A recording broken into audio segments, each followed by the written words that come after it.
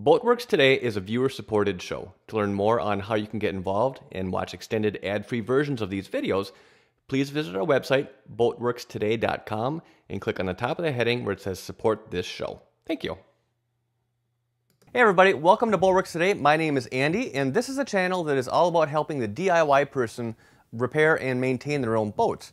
Now, this video specifically is going to be a follow-up to our previous video where we came through and made a mold of our non-skid texture on a, say on your deck or on a cabin top, that you can, in the future, use this mold for doing repairs if you happen to get a scratch or a ding or a chip or whatever in your non-skid. So if you haven't seen that episode, I will include a link for that right here. And, well, I think that's about it. Let's get started.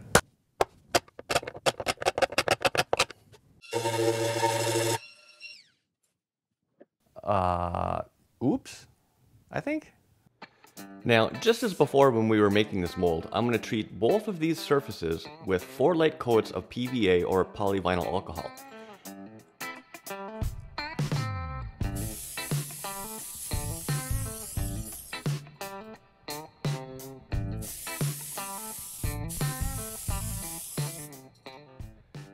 Now, you may be asking yourself, why in the world am I spraying PVA directly over the area that I need to fill with Gelcoat? I mean, it's not going to stick, right? Well, there's a reason. By coming in and spraying everything with PVA and then grinding it back out, I'm going to be able to ensure that the Gelcoat is only going to stick exactly where I want it. Everything else will just flake right off and it will be left with a perfect patch.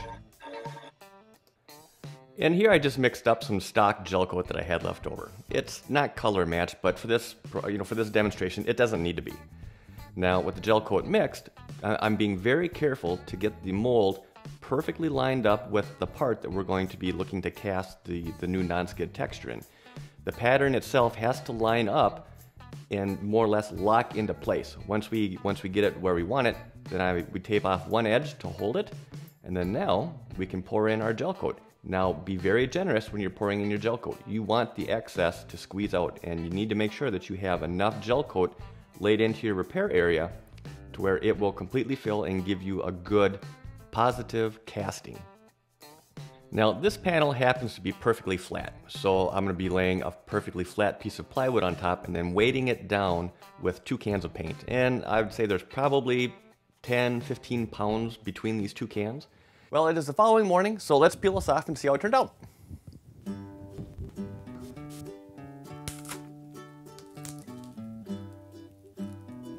It all popped up. Nice. I think we're in good shape.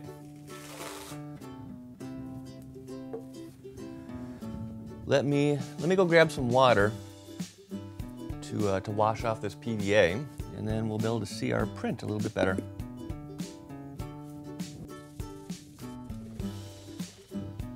And all of this excess Gelcoat that basically got squeezed out when we put the mold down, this was laid right over top of PVA. So if I can find an edge here, this should just chip right off.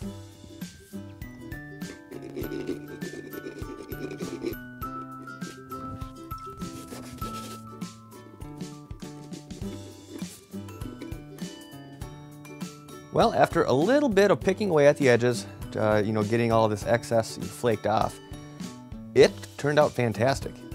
The pattern in here is spot on. It's aligned with the surrounding area. Now, one thing that I should have done that would have made it look better here is if I actually used color-matched Gelcoat.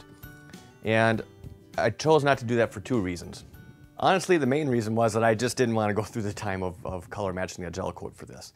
But one other part of that is that by not using a color matched Gelcoat, you're able to see the patch so that I can do a before picture and then I can show you this picture. So at least so you can see that it is the actual repair area and I didn't try and pull any funny business and try and show a picture of an area that was never damaged to begin with. So had this been a color matched Gelcoat, this would be done.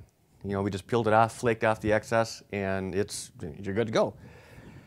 And on that note, I'm going to end this video here. And then in the next video, then we'll be covering another way that we can use this mold for doing, say, like larger areas, where you have to completely reskin, like we had to completely reskin this little example panel.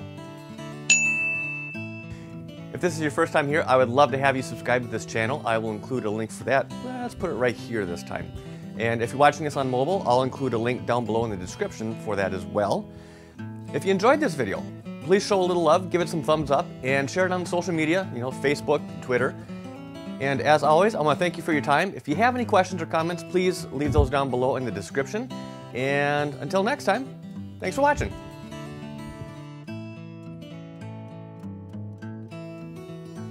This has been a Boatworks Today production.